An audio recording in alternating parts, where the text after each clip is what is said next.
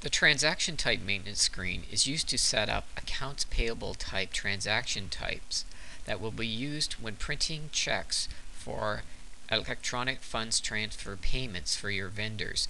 These are only valid for vendors where electronic transfers are being done. It's not valid for vendors where you're physically printing out checks on a printer.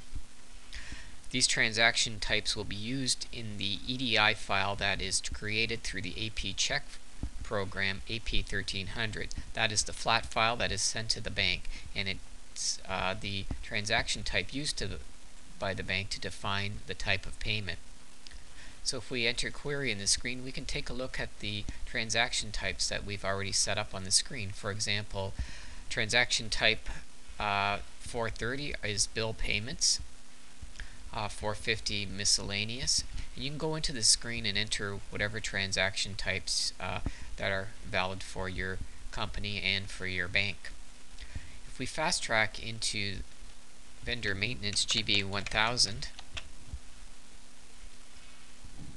we're going to query on a vendor that I've set up in the system, and we'll go into the electronic funds pop-up box, and we can see the default transaction type here is 450.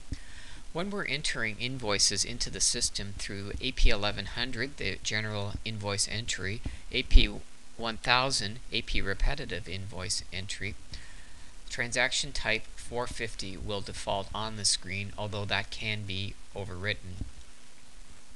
When you're running your cash application report AP1200 or your check print program AP1300, the screens have a range for transaction types if you wish to narrow down what type of checks that you will be producing.